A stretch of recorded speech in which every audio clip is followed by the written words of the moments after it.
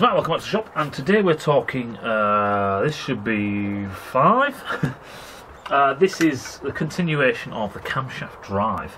So one other way that you can do camshaft drive is you can use, in a sense, a hybrid design. I don't call it this, but a hybrid design, so to speak. So the SV is a good example. But what you can do is you can use a mix of gears and then have a cam chain or pulley.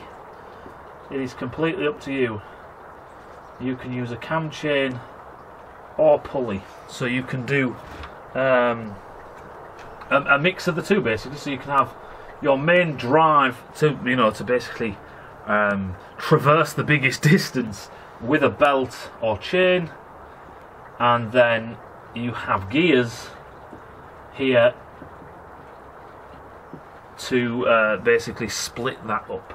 Why would you want to do this? You can actually make quite a slim head with this, because you've just got your gears and then you can pull all this in like so, instead of having the chain having to go out and having all these blades and all the rest of it. And it also makes your cam chain tensioner quite easy to work out.